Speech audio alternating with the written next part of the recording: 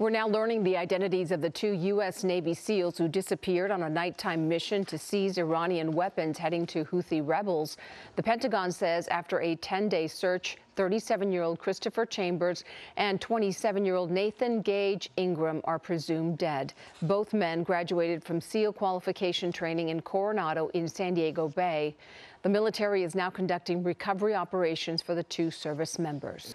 Hello, I'm Mark Brown. Get more great ABC7 content by clicking the subscribe button for our YouTube channel and download the ABC7 Los Angeles streaming app on Fire TV, Android TV, Apple TV, and Roku to watch on your TV.